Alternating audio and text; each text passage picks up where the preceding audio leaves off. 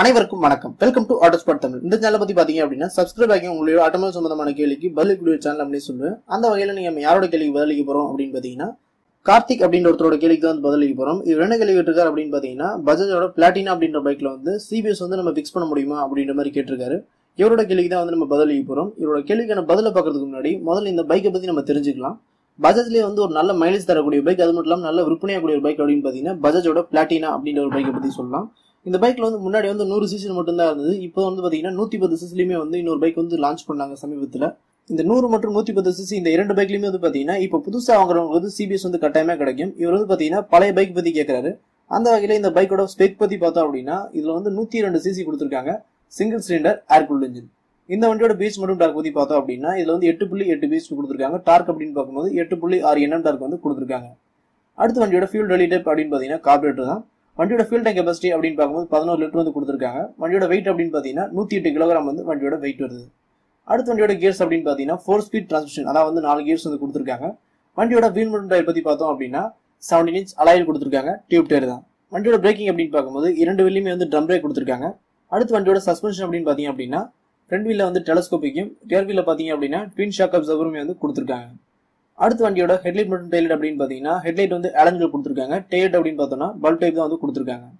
வண்டியோட instrument cluster அப்படின்னு பார்க்கும்போது ஸ்பீடோமீட்டர், ஓடோமீட்டர் எல்லாமே வந்து ஃபுல் அண்ட் ஃபுல் வந்து அனலாக்லயே வந்து கொடுத்திருக்காங்க. அடுத்து வண்டியோட டாப் ஸ்பீட் அப்படின்னு பாத்தீங்கன்னா 90 km/h வரையுமே அந்த வண்டியில வந்து நம்ம டாப் ஸ்பீட் வந்து எதிர்பார்க்கலாம். மைலேஜ் அப்படின்னு பார்க்கும்போது கண்டிப்பா 80 km/லிட்டர் வரையுமே வந்து இந்த வண்டியில வந்து மைலேஜ் வந்து எதிர்பார்க்கலாம். அடுத்து இந்த வண்டியோட விலை அப்படின்னு பார்த்தோம் அப்படின்னா சென்னையோட ஆன்ரோட் பிரைஸ்க்கு வந்து வேரியண்ட்டுக்கு ஏற்ற மாதிரி 55,000 இருந்து 60,000 வரையுமே வந்து வண்டியோட விலை வந்து சென்னையோட ஆன்ரோட் பிரைஸ்க்கு வந்து வருது. இப்போ இவரோட கேள்விக்கான பதில பார்க்கலாம். இவர் என்ன கேள்வி கேட்டிருக்காரு அப்படின்னா இந்த பைக்ல வந்து சிபிஎஸ் வந்து ஃபிக்ஸ் பண்ணலாமா, வந்து பஜாஜ் பிளாட்டினா அப்படின்ற ஓல்டு பைக்ல வந்து சிபிஎஸ் வந்து ஃபிக்ஸ் பண்ணலாமா அப்படின்ற மாதிரி கேட்டிருக்காரு. எனக்கு தெரிஞ்சு வந்து இது வரைக்கும் யாருமே வந்து சிபிஎஸ் வந்து எக்ஸ்ட்ரா ஃபிக்ஸ் பண்ணது கிடையாது.